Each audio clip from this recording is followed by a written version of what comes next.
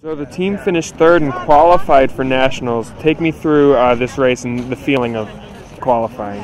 It's a great feeling. We wanted to come out and show what we could do today, and we were second at 5K if I remember correctly. But the conditions today are tough to deal with. So we did the best that we could, and we made nationals for the who knows how many times now.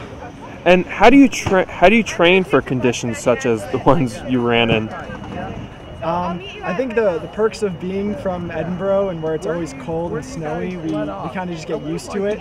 Today was definitely different. I've never raced in snow before. I've ran in it, so that was definitely a new learning curve. But I think I handled it well.